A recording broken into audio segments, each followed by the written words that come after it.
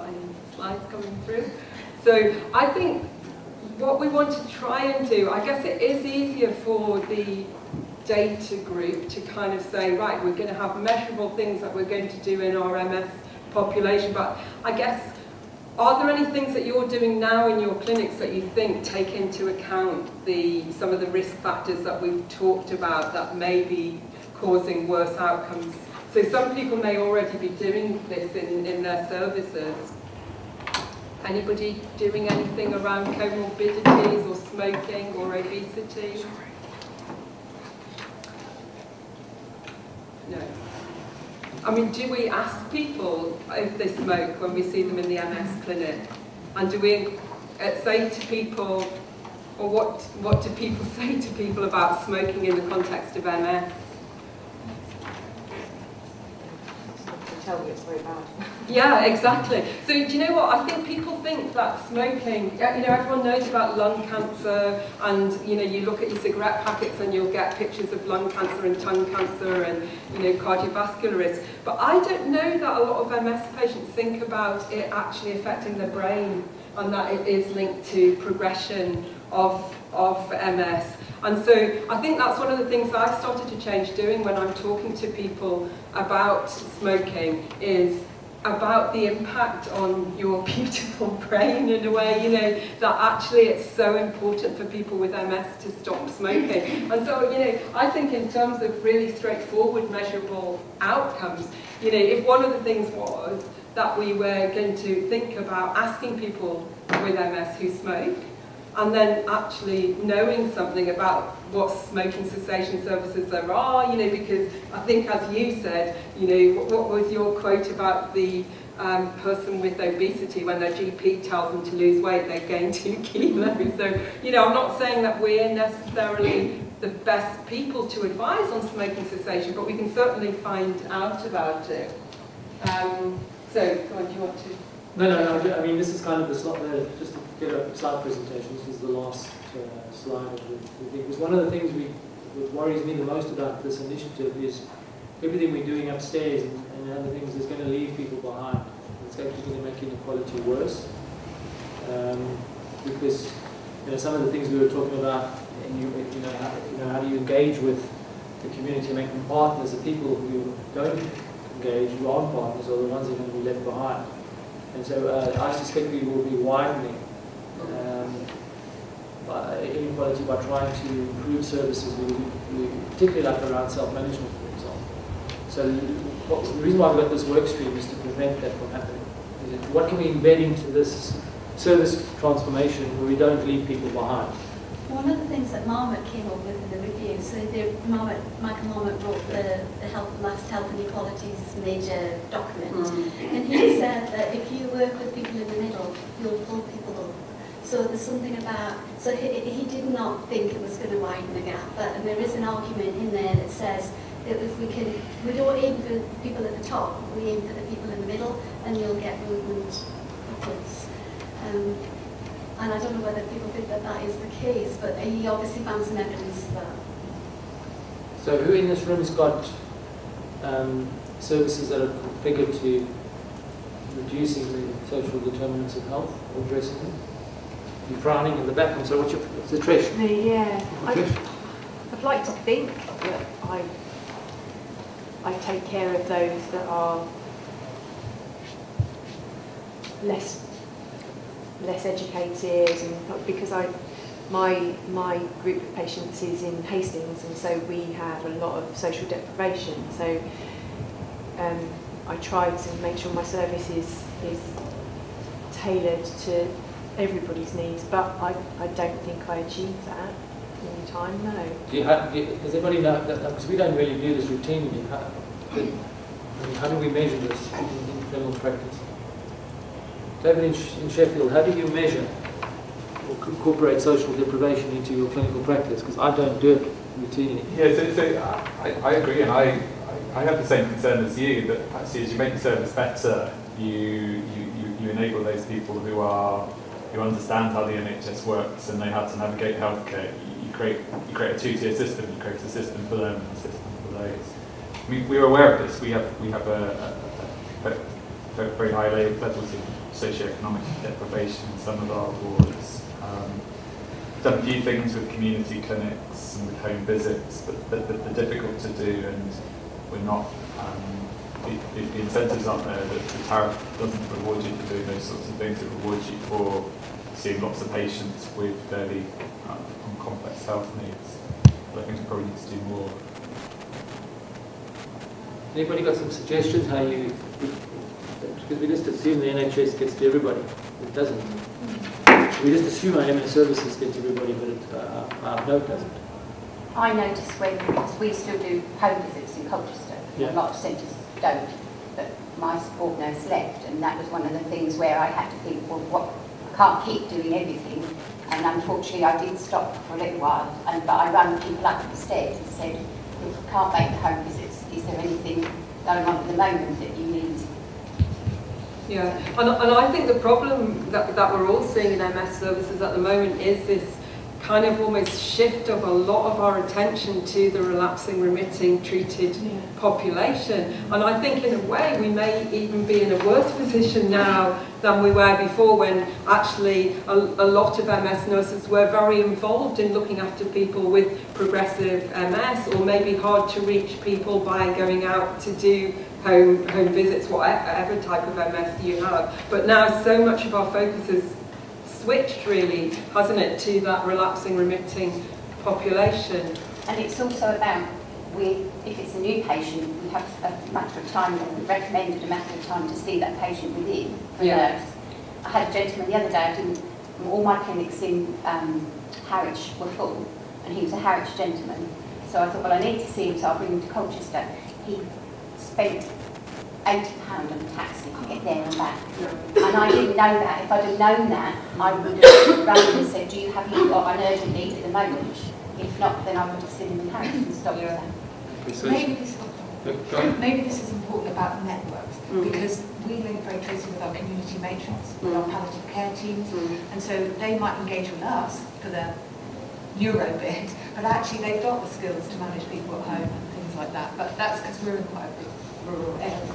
And where are you from? Devon. From Devon, yeah. So, I mean, I think that is an issue, is around using the skills of people around us. So I guess it's not thinking that as MS teams we have to solve everybody's problems, but certainly we can be proactive in identifying them. So, because if I think at the moment what tends to happen, certainly in our area, is people come to the MS clinic with all of their issues, really. So they don't go to see their GP because they feel if they see their GP, the GP either puts everything down to MS, or the GP panics that it is MS and thinks you need to see your neurologist. And so we almost, the way we've kind of specialised has people that have become disengaged from their local GP services, but certainly we need that engagement, because as you say, people like community matrons are ideally placed to do some of this work around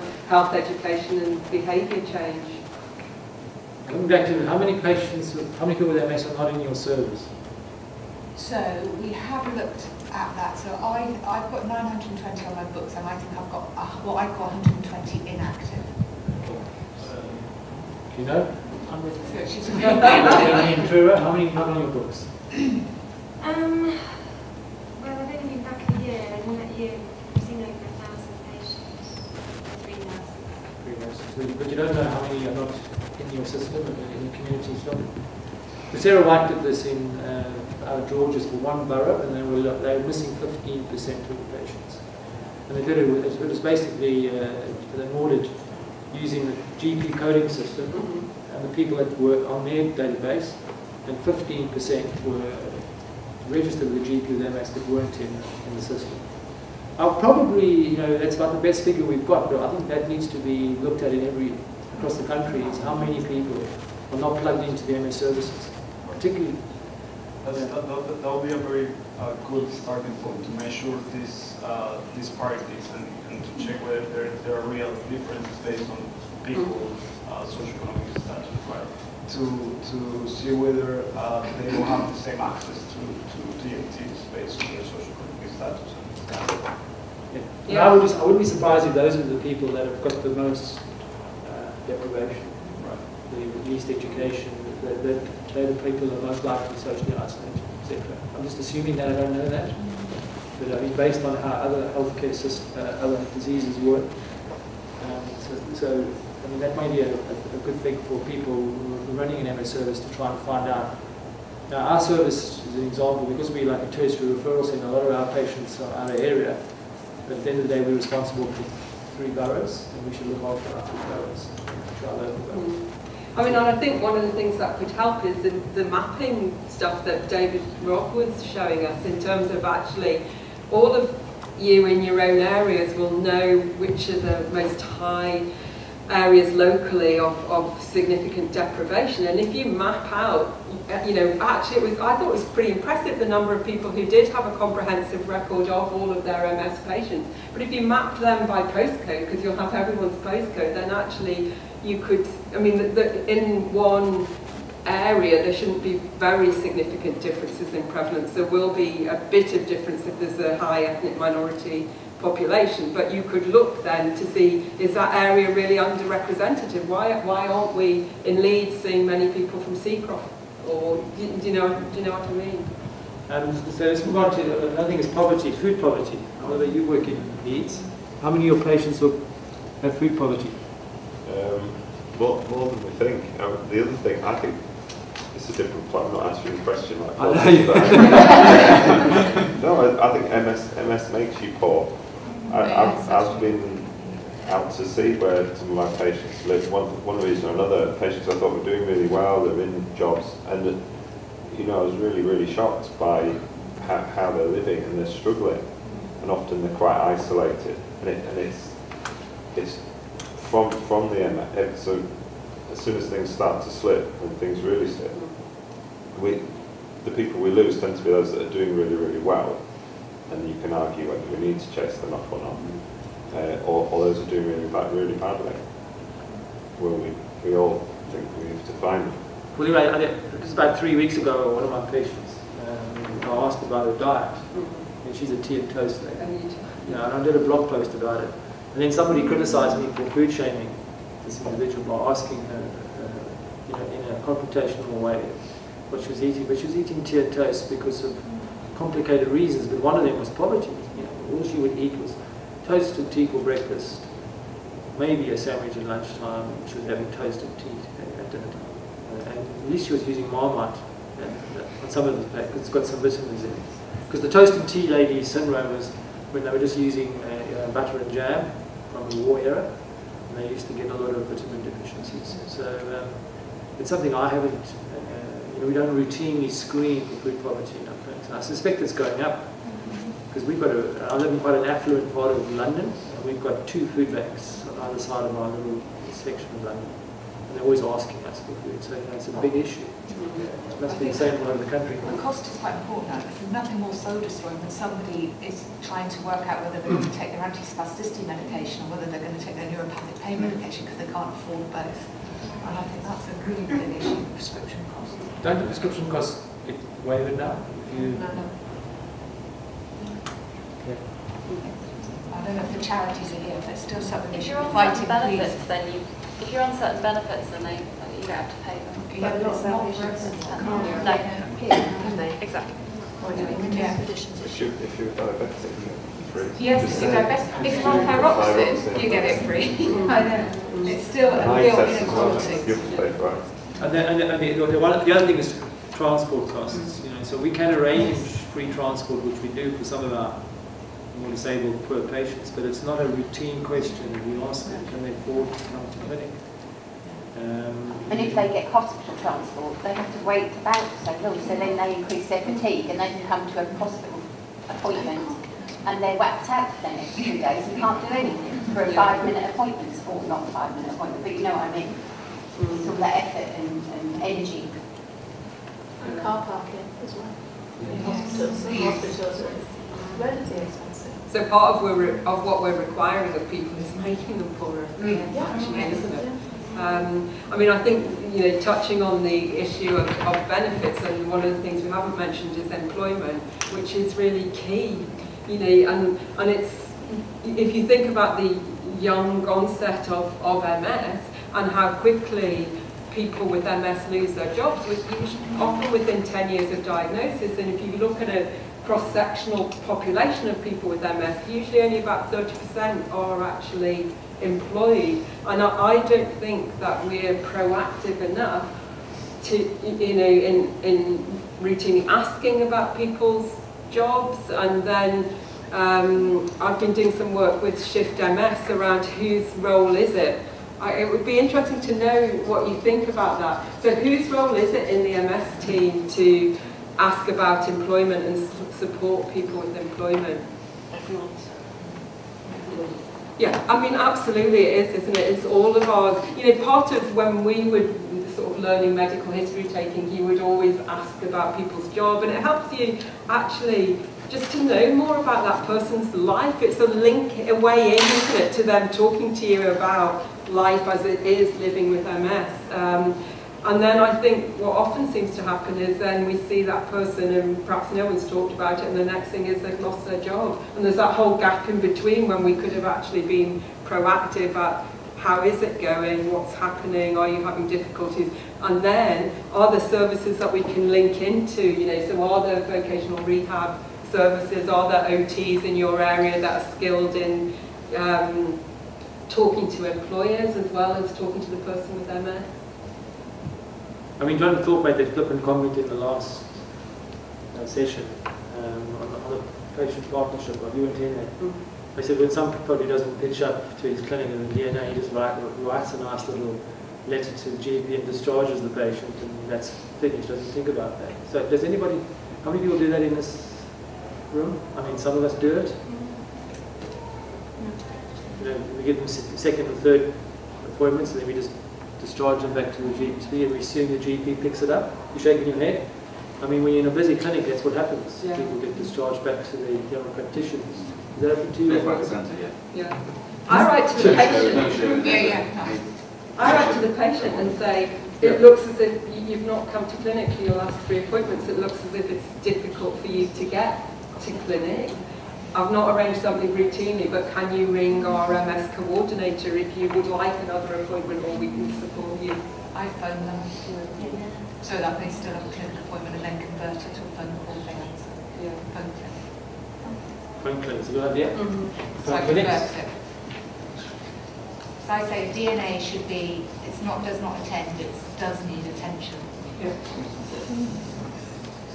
Because I think you end up in a spiral. It might be that you can't come, and then you don't come, and then you forgot, and you're just then out of the room because something went wrong. So one of the things that if we do these service transformation things is, unless we have systems in place and proactively put them in place to get the DNAs and the people on in the system, then what's going to happen is we're just going to get the cream, and these people are going to be doing exceptionally well, and we're going to get little naughty badges. But underneath this is this disparity that, and in our area we actually got a bigger issue because we've got a big immigrant population where a lot of our patients, some of them don't even speak English, Bangladeshi mainly, and it's even a much higher risk group because the Bangladeshi women tend to, who don't speak English, tend to be arranged marriages, and they're completely socially isolated. They're very depressed. It's an added issue in our part of. I assume you've got the same populations in Bradford and Leeds as well, in terms of immigration? Yeah, really high in Bradford. I mean, I think in Bradford now it's probably over 20% of them. Yeah, 23% of the population are South Asian, less so in Leeds, but it's very clustered in different areas in Leeds. So certain areas of Leeds will have really high Afro-Caribbean populations, Indian populations, Bangladesh. What about arranging a community clinic, like close to these areas where the socioeconomic, you know that the population is quite poor and everything. What about arranging community clinics in the GP closer by to this area, so that makes it easier for patients to transfer and be seen there? Yeah, I mean, that's what I think we need to just look at much more flexible ways of delivering our services. I mean, we run most of our MS clinics actually from one of the poorest areas of Leeds just by chance because there's the sort of hospital there in Seacroft that we use. but it's still not a great offer for people who live right the other side of Leeds, who then have to spend all day waiting for transport, taking transport. But I think if we have, you know, resource to do that and to go out and do community-based clinics, which aren't just focused on treatments, but are perhaps much more screening about general health and signposting people, I think that would be a really good idea. We run community clinics in Sheffield. We set them up a few years ago. So Sheffield's quite big, so we have 4 community clinics, just one a month in each area, but specifically for that reason, because the parking at the hospital is so horrendous, and when you give patients the choice, where do you want to see us again? Do you want to see us here, and they always say here because the parking's better. But they're nurse led rather than consultant led. Yeah. So they still need to see their consultant. And you just nudge one of your consultants. Pardon? You just nudge one of your consultants. Some of them aren't seen by consultants, but they're really successful. They've been really successful. Yeah. Do you use any sort of comorbidity screening in those, or do you have a kind of structured screening to sort of include these things like smoking? Yeah, and obesity? we always question and signpost stop smoking classes, and IAPT is a big, the mental health side is a big one. Yeah. So we always ask about that and signpost as well, or refer directly. Because I guess one of the nice things about this meeting as well is, there's often things that some people are doing that others aren't, and it is about learning as well from best practice in different parts, isn't it? So a good thing that I read, this is why reading the BMJ is a good thing about what general practitioners do, and they have these high-risk registers, where they have a group of patients on a high-risk register. Does anybody have a high-risk register of patients? Where actually you proactively phone those patients once a week or once every 2 weeks to make sure they're okay. Nobody does that. That could be one way of addressing this issue, is a high risk. But then you've got to have a screening mechanism to put them on the high risk register. And what gets them on the high risk register is some of these issues. Okay. Your primary care, the new primary care networks that have been set up under the new integrated care system could offer an opportunity for local delivery of services. Because it doesn't have to be delivered in every GP surgery. One could take the lead with support from secondary care to do that. That might offer an opportunity. Yeah. The other thing is what's the payment system called in primary care? The QOF system, isn't it? What we found when we were doing the NHS England work was that if you have rheumatoid arthritis, there's a QOF where you have an annual review and your comorbidities are checked and your medication is checked, and actually there's shared care prescribing. And we were like, well, that's what we need for MS. If you could actually persuade NHS England, it's the quality outcome framework, and GPs get funded based on that. And so to me, the fact that rheumatoid arthritis is almost a parallel model for us, and it was taking on board all of that we're saying about comorbidities, but that then everyone with MS would get an annual appointment with their GP where their comorbidities are looked at, but also there's much more sharing around monitoring. It's a good way to interact with the general practitioners potentially. Yeah. Can I just ask, does anybody know how many child carers in the MS population? There's hundreds in the country, you know that. Maybe even thousands. So every MS centre will have within their cohort of patients child carers. So child carers are defined, I don't know what the age is, but they are less than 13 or over. Right? Yeah. 7 to 16. Unless young adult. Does anybody know? I know a few in my practice, but I don't know how many there are. I have no idea how many child carers are going out. The MS Society highlighted this how long ago? The child care one. It was about 2 or 3 years ago. There was a big campaign about child care. Yeah, we have been able to Facebook actually just done a survey of family carers to find out how many there are, because we don't know for sure. So my one patient that I had to trigger a safety alert was a lady whose husband had left her, and she was. And the reason why I picked it up was she had abrasions right down her whole spine. And when her son wasn't there, because he was 13, 14, she used to hop down the stairs and then rub her back on the stairs. And really high risk. She was on her own. So we have a high number of elderly carers as well, looking after their adult children as well. I think they're very vulnerable. So elderly parents or and elderly parents, who are looking after their child who is an adult. I think they're sometimes forgotten about. So yeah, I think I get the sense that none of us in this room have configured our services to address some of these social determinants, which are really important. How many pressure sores? Does anybody know how many pressure sores they've had in there? We don't get them anymore because those patients tend not to be in our service anymore. But they are an important quality metric for how patients are being managed. And we've had recently an admission with big pressure sore.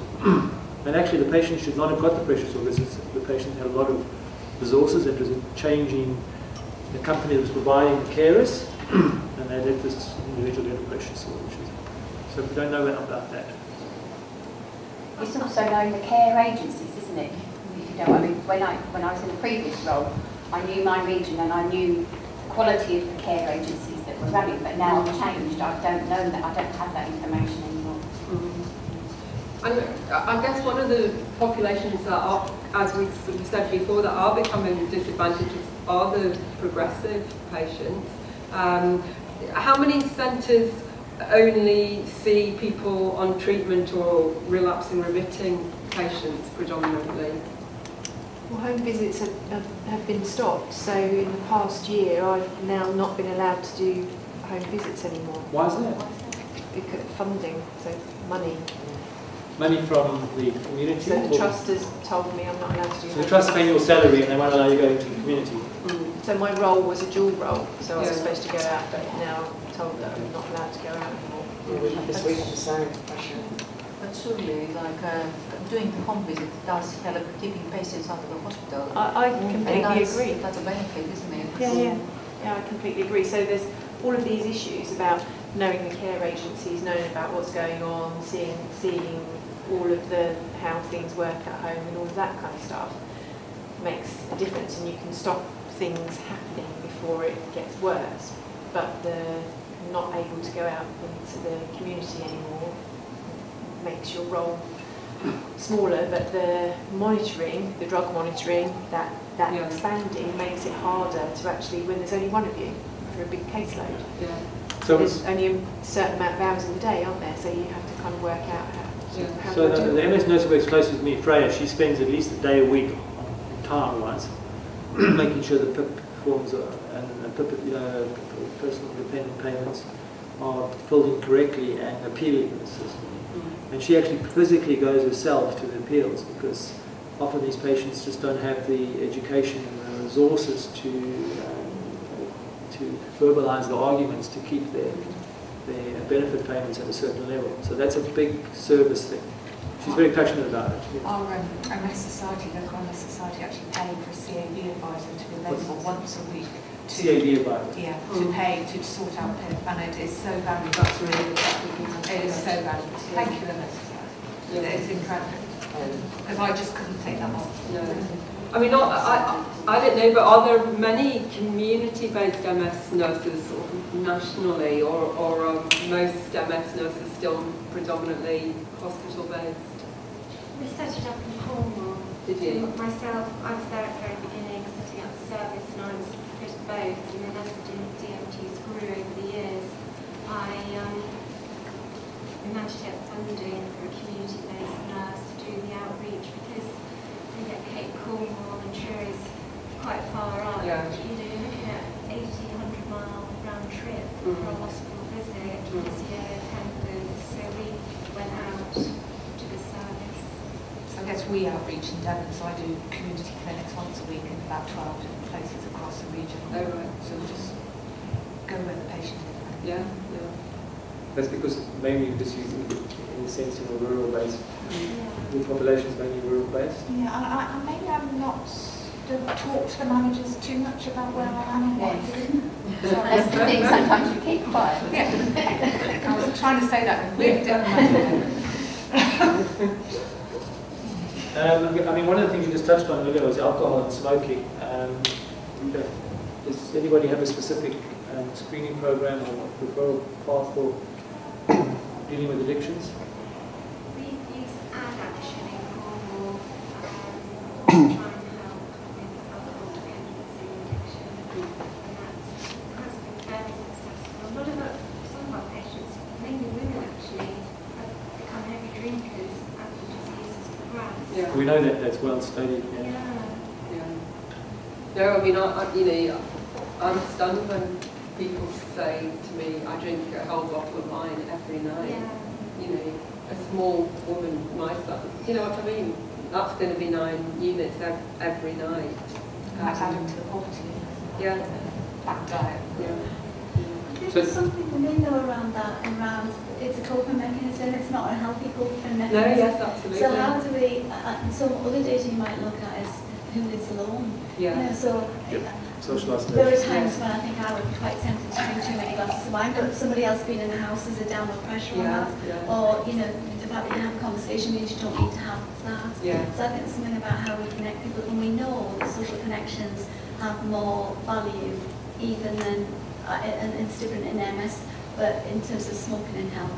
Yeah. But we don't pay attention to the social connections. Yeah. So how do we identify those people alone so they're almost a risk? Yeah, and that's where it's interesting. We were briefly talking about it earlier on, but some of this asset-based community development work, which is looking at a community, and instead of us having, it's a bit like you're turning the language around. So instead of, say, Seacroft in Leeds is a really deprived area of Leeds, and so you're always thinking about it in a glass half empty way. Actually, there's loads of fantastic people that live in Seacroft who can provide support to other people, and loads of interesting organisations and a community radio station and stuff like that. So looking at it the other way is, what assets does that population have? And there was a project of a guy who whittles in wood, and he makes walking sticks. So he got together, he was a sort of community link, and he got a group of isolated men together, and they all make sticks now, walking sticks, beautiful, whittling the wood. And it's just an example of kind of, you know, in communities there are talents, and it's a bit like your work, you know, is very much based in the practice, but this asset-based work is a really good way of thinking what can be done in that community. So in another area of Leeds, there's a group called MS Chat, which was just set up by one of our people with progressive MS, and they just meet on a regular basis. But for that group of people who are predominantly quite, you know, have quite significant disability, they love MS Chat. You know, it's a kind of, you know, so I don't know if in your areas there are any examples of kind of really good community assets that you link people into, or if you've heard of that. Is that national? Men in Sheds? Yeah. Men in Sheds use that. Do you? Yeah, yeah. So we got a coffee. What's it called? Coffee. It's just coffee.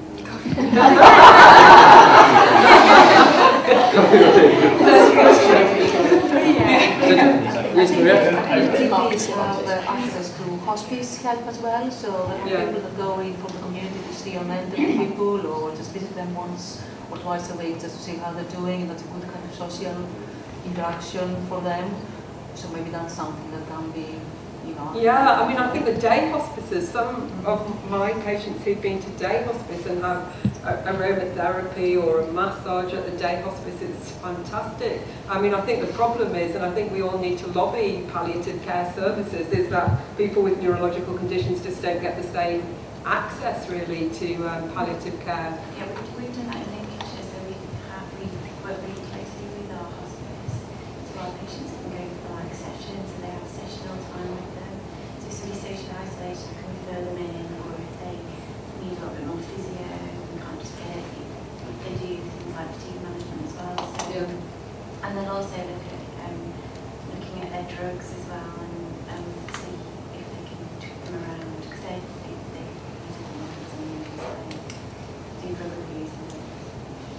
So, and also from the workshops we have run at Barts with and we have realized that people with MS are very interested in getting involved in the care of other people with MS. it's not only about bringing them together to have a coffee, or they can also help other people with MS navigate the NHS, or they share their experience, their own experience within the system. I think that's really, really important, that people don't want to be helped, they want to help others. And one of the practices did this lovely thing where they said, they put a notice up on the reception desk and it said, would you help us to feed the birds? And they gave out a bird feeder, and then people from the practice champions went out and visited them to fill up the bird feeder, but they weren't being labelled as an isolated, lonely, sad person. Yes. But they thought they were helping back because they were collecting data about the birds that they saw, and then they got involved. But I think finding clever, nuanced ways to get people involved, and I was thinking about if people are more likely to lose jobs, that doesn't mean that people want to lose purpose. So how can you involve people who can give a few hours but not work anymore, and how can you keep that level of involvement longer? So just to give you the figures, because you're not in the MS space, by the time people hit a disability score 3.5, 50% are unemployed. Now 3.5 is, you wouldn't know they were disabled. And by the time they hit a walking stick, it's about, I think it's 85% unemployed. It's an incredibly disabling condition economically, very disabled. Can I just bring up something I've observed in Cornwall over the last couple of decades in practice there, is domestic abuse. And when we often have either a man or a woman, usually a woman, who is in a domestically abusive relationship, initially that abusive man comes across as a very caring person who's asking all the questions in clinic.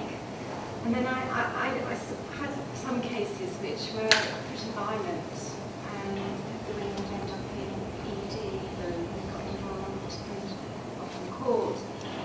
So I did some training with Women's Aid and learned about sort of domestically violent scenario. And one thing I came across is how caring these men can be when they come to clinic, that controlling, the women just sit there, you just think, what a lovely husband, really caring and asking what seems to be the right questions.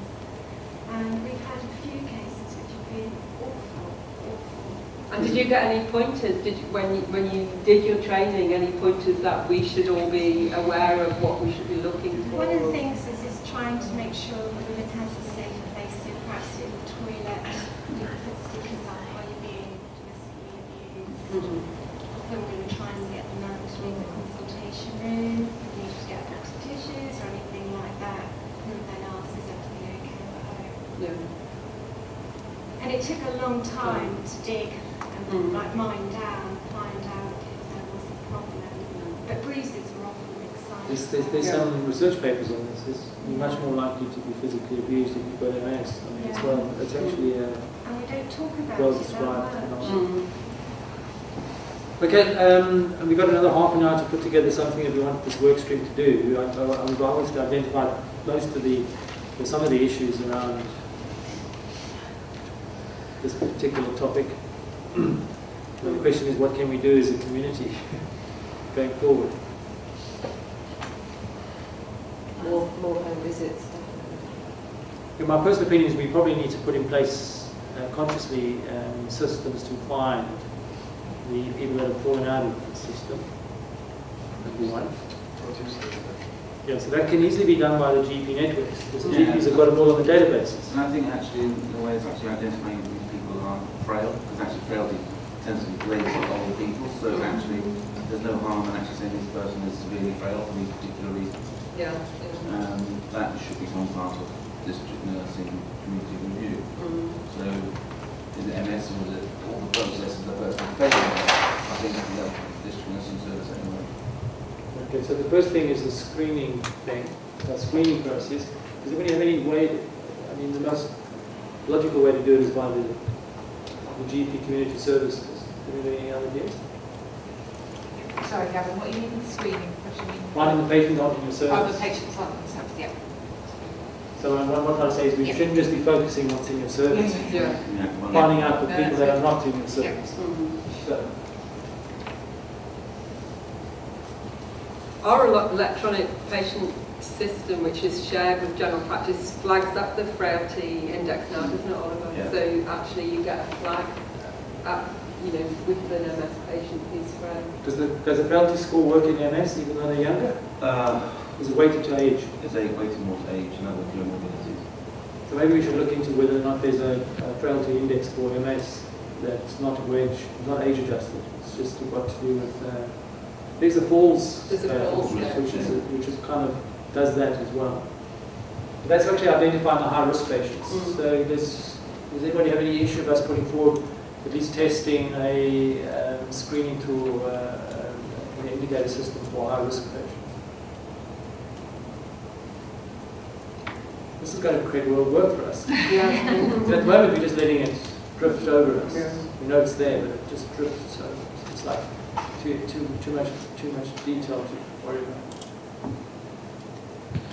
And I mean, I wonder whether one of the things is, do we need to sort of have champions for each area that, you know, from here, you know, people who would actually say, yeah, I'd be really happy to look at the frailty indexes and see, are they relevant to MS, or do we need a small project to test them out, or how do we geographically identify people? I suppose the high risk register could be addiction, social isolation, maybe depression and suicide we haven't discussed. But that's also massively affected. Actually, mental health's got the best data out there on social determinants affecting outcomes is mental health, mainly around depression and suicide.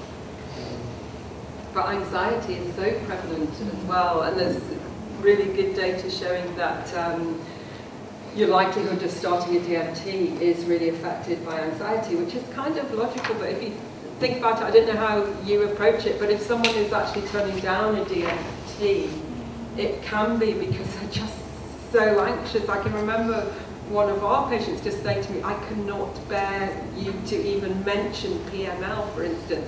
And it was almost phobic, you know, just I can't even think about that possibility, you know, and any of these drugs that have those letters attached to it. And so some people aren't getting best treatment because their anxiety isn't well managed, and that's making them... If I may contribute, what might be quite essential probably is better cognitive monitoring, because I mean many of the patients have quite significant cognitive decline. It causes problems in relationships. I mean, those are young professionals with young families and so on. So the life can be in pieces very shortly for this reason. They don't have to have like physical neurodisability significant, but I mean the behavior changes completely. Sexual behavior, cognitive kind of functions and so on. So it might be quite essential maybe for the support as well. You want to say something? I just add family support is very important as well. Yes, we agree. I mean, Yes. So that's probably kind of the opposite of social isolation, having the family support. Who routinely, because I don't do this, and this is making me think about the way I practice, is who routinely screens for social isolation? We're talking about the family. yeah. I have keepers that are with them, and what do they do? And they're retired, or if they've had to give up work, why are they giving up work? And then that opens a conversation into what do they do? Have they got any hobbies, what skills, what things do they like to do? So it's all part and parcel of the review. So does anybody know any other disease areas where this is done routinely? I assume that psychiatrists must do this. Cancer care has a really good, because I used to be a MAC nurse, so that we had it down pat really for all the social screening. That reminds me, Gavin, of a conversation that we had with one of the patients who also had cancer, so she had MS, and it was recently diagnosed, and she said how fabulous it was, and she wished that the way that I think it was Macmillan in particular, approached the cancer was also possible for MS, so it might be that there are really good things to learn from. It wasn't Macmillan, it was something else, one of those houses? It wasn't Macmillan, was it? One of those It had a different name, I can't remember. It's also one of the breast cancer. There is a Macmillan holistic needs assessment which a lot of patients with cancer go through early doors to pick up all the social aspects, and actually it would be applicable to this sort of population as well. I would have thought it would be easy to get access to the review. But I have to say, having worked in both camps, funding and the structure is completely different. I feel, when I came into neurology is not funded in the same way as oncology. I've had a couple of patients, one who had ovarian cancer and one who had breast cancer, who told me that it was so much easier dealing with cancer than it had been dealing with their MS diagnosis. I mean, part of that was that the oncologists are very like, right, this is what's going to happen and in 5 years this is your percentage and this, and and the uncertainty of MS made it so much more difficult for them. But as you say, the funding and support and services available.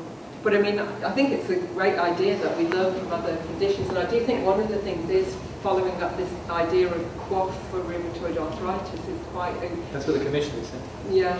Who have you talked to about that? NHS England, yeah. Probably need to group it as to make it big enough to land with NHS England. You probably have to do it as a neurology package rather than just looking at MS. MS probably wouldn't have enough financial impact. So you need to look across the board to sort of say, what are the key things that would be good for all neurology patients, and that's the type of thing. Yeah. Quantifying your neurological disability in the community. So that's chronic neurology registered disorders actually in the community. So spinal cerebellar disease or MS.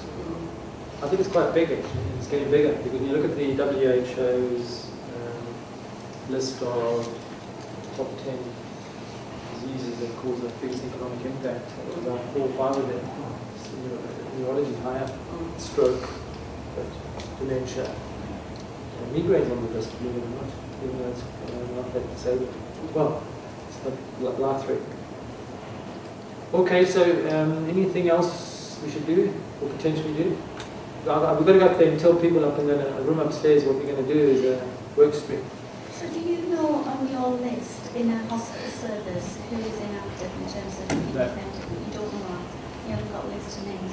We've got a list of names and we may be able to say which ones have not been in there, but we have no idea why they're not that common. So that follow-up is well in our hospital. Maybe it's open hospitals. How good your letters actually stating what the current diagnosis is and past diagnosis with MS history? Do you just have multiple sclerosis, or do you have this person has perhaps remitting MS, or this person has perhaps remitting MS, then change to secondary progressive MS? I tend not to put that anymore. It's called MS for a lot of reasons. I wonder if we need a quick win, and I'm sorry if this is really basic, but I'm just wondering whether, I have a standard template letter that goes out for the newly diagnosed, and I've got things in there like diet and things, but now I'm wondering should I have something about smoking? And I'm just wondering as an academy whether we can just have, so it's not all of us trying to write a template. So, Agnew is doing the lifestyle wellness Workstream, which kind of overlaps with this, but it's probably a bit different. We're looking at the vulnerable patient. So, that's good. But I agree, they overlap with each other. We definitely do a bit of work on this. Yeah. I was just going to say about the principles of screening is obviously it has to be something that you can do something about. So now that we've identified them, what can we do? So what do we do with fine food quality? I was going to say about not so much poverty, but can't solve poverty. Rescuing people who fall out of the system. So I don't know if Helen wants to talk about the community team that she set up. So we had a team that was set up specifically to go and find these people and sort. And there are lots of iterations, but the most successful seemed to be a psychologist and an OT. With the most we've got the most success of bringing people back in. Yeah, we got funding from the MS Society, and it was at the time when the MS Society had a couple of buildings, a couple of centres that were closing down, but they wanted to reinvest that money in teams, so we bid for a community team in Leeds, and we chose to have a psychologist and an OT in the team. And the aim was to find people with advanced MS living in the community, and particularly those people who, you know, had had a very bad experience at the time of diagnosis, so they'd been sort of, well, their impression, you know, was that they'd been told to go away and live their lives, and they'd actually just not engaged with services again, and also didn't realise that some of the problems that they were having, like their urinary incontinence or spasticity, were actually treatable conditions. So that was very effective. What happened to the team? In finding. So what happened to the team was, so this was an this was an MS-specific team, and to be fair, actually, what it's evolved into is a generic community neurology team. And I'm not too upset about that, because it did mean that it's got continued funding, but it wouldn't have got continued funding as a specific MS team. But now it is a community neurology team who we have an MDT with every month, so we have a lot of people in common with them, and that works pretty well. And actually there are a lot of commonalities on there in terms of, you know, psychology, OT, therapy, input with other chronic neurological. What do you call the team? What's it called? It's called community neurology team. What about, there's going to be 4,500 social prescribing link workers appointed in the next 5 years. They're going to sit within general practice. If PCNs or practices identify those people on the list who have MS, and those people were offered a chance to have some sessions with whatever they call them in that area, because they call different things, link workers, coaches, where they could have a conversation around how are you, what matters to you, and that would, the things would come out that were social, with jobs, with things, but it would be a way to use a resource that's already paid for. Get in early, because the 1,000 are just beginning to be appointed now, the first 1,000. Where, all over the country? All over the country, in all PCNs. So PCNs have to come together, put together a case, but most of them are doing it because general practice needs to support those people. But if they identify the people on their list, and the GPs wouldn't probably know who they were, to make sure that those people were invited, or the link worker made a telephone call. And we did a really simple piece of work. This was different, but this was a health champion who was a volunteer who rang everybody who hadn't come for a cervical cytology screening check, just to say, and it was usually a woman in that age group who rang and said, oh, you haven't been, and you go, oh yeah, I meant to, put it in the drawer, I couldn't make it, and just had a chat, and they went from being a practice that was an outlier in terms of being really poor to being an outlier in terms of being really high, just took a conversation. So it might be that they using connectors is another mechanism that's funded. It's simple. And I think, I mean, we talked about social prescribing. I mean, I think it would be a nice study actually to do the use of social prescribing in MS, because I mean, I sent you some reviews about the social prescribing, and the evidence actually, although there's this big rollout of the link workers, the evidence for social prescribing isn't very strong. I mean, the studies are quite small, and but actually, if we looked at it in MS, one of the concerns about it is does it actually cause inverse care? Well, there is evidence around health trainer services, which are a similar coaching model. 67% of people nationally who saw a health trainer had a behaviour change as a result.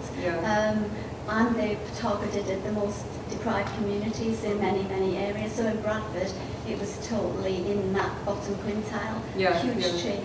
So that's what we would need to look at, is whether we could target the social prescribing to our disengaged or, you know. But there are other ways to do that, because there's a project, I can't remember whether it's cervical cancer or something else. They were trying to do something before this last campaign. And what they did was they got, because it affected women, they got them to talk to hairdressers. So when they were at hairdressers, they brought in this conversation about, oh, I'm screening them.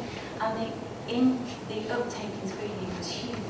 So it's looking at how you can tap into other things. And obviously, that could be another way of asking that question, how do you see your MS team?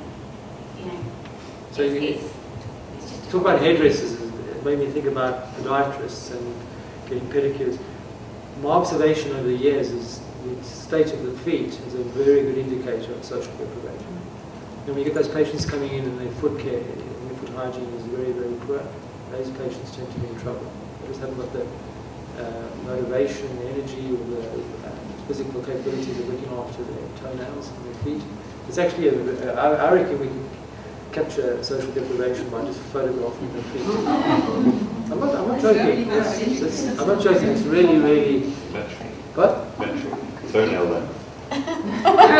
So you get these EDSS 8.5s with no hands, but their feet are perfectly manicured and they've been looked after. Yeah. So it kind of integrates things in a way that allows you to look at it without asking the questions necessarily.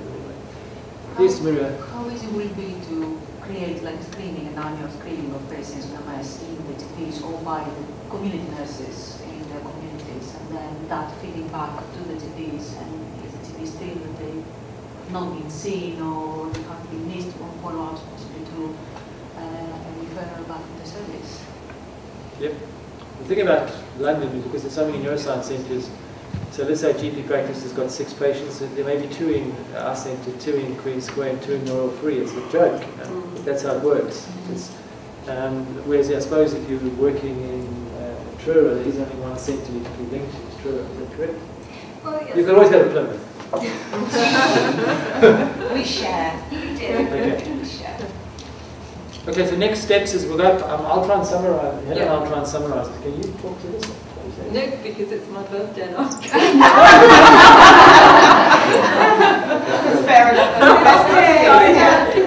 So, I mean, the next steps are, I think we need, we'll know who's logged onto this. We need help to make this happen. So, I would imagine we would have to formulate some tasks on this, if you don't mind.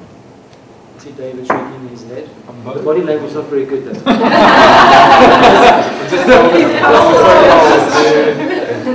Who's willing to help on this? I mean, it means doing work.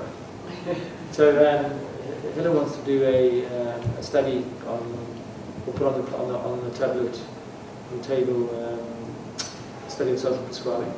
That's one thing. And so we're interested in that as well.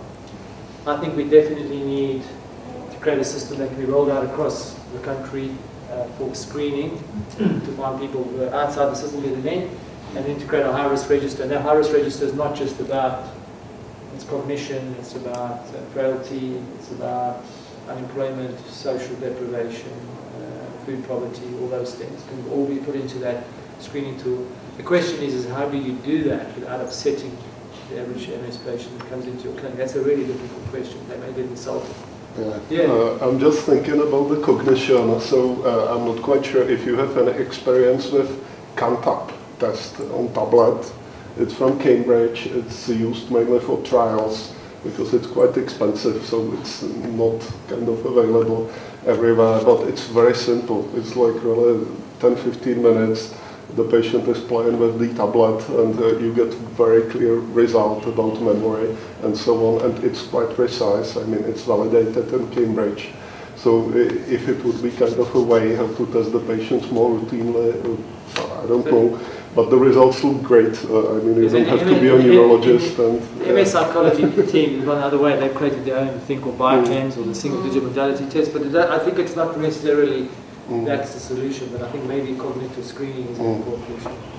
But this is, but if I may, one more thing, this is really like, even for GP, he does not have to know anything about neuropsychology and so on. He just gets a picture with scales, where the patient is with memory, where the patient is with mood and so on. So it's very interesting to screening. So. I guess the difficulty is really, I guess what we want is something really simple that we can use across all of the MS centres and not and in the community. So if MS nurses are going out to see people at home, that it's something that's cheap and easy to do in a way. In terms of the screening, I really think that we need to learn from what people are doing already. So you were talking about different kind of screening and using the Macmillan, having a look at that, so that one of the things maybe would be to design, I think what you were saying, weren't you, about a template that we can all use that picks up. Well, maybe we should just do a literature review, and you'll probably find this has been done in oncology, and we just have to adopt it or adapt it without having to do any work. Yeah, but we look at the Macmillan one and say how applicable is it? Maybe you know, some of you could look at it and see what it looks like compared to what you use in your screening and what you think is actually, well, that's a bit, you know, irrelevant to MS, and that actually would be really useful. And obviously, if it's been used in a widespread way. So, not a clinician, so in Parkinson's, and it's kind of going to know that you can fix 1%, you make a difference. Yeah. So there was a project in the States where they just added one question to everyone who was linked into the thing. Like, so if you think of one question and got everyone in your community, the MS Academy, to add that to what they ask patients, would that be something you could do? What's the question? Well, that their one question was, it was about wearing off of their drugs. Yeah. But you could have the question of, are you smoking? Do you smoke? Yeah. Or who are you living with? Yeah. Let me see your feet. But maybe just adding one question is a very quick, is a practical way that you could. The British Geriatric Society has got a comprehensive geriatric assessment template that exists both within two principal GP clinical system, the EMIS and TPP that exists there. Right. So your aspiration should be there is a comprehensive assessment template that sits behind EMIS or TPP. So not that everyone would use it, but actually it's there, perhaps look on from an HMR. There's not necessarily clinicians that will fill that information in. It can be the primary care navigator that work within practice and get a lot of the social stuff. Okay. So who's not prepared to participate in piloting or something like this? I'm asking you a load of questions, but I went the other way, there was no hands. So this is, if you want to not be, put your hand up. So I mean, we need to test this, so we're going to have test sites. And it looks like, just speaking to, if this is the motivated group to come here, I'll be surprised if when we go upstairs we're going to get people putting their hands up when we ask about, you know, are they routinely screening for social deprivation. I'll be surprised. It's something that's been under the radar. Okay, we've got 5 minutes to go. We have to go upstairs because David Rogge is absolutely adamant he wants everybody to be in the picture. Okay? So if you go upstairs now for the photograph, please. Thank you very much. Okay, thank you. We didn't need IT at all. We didn't use our slides.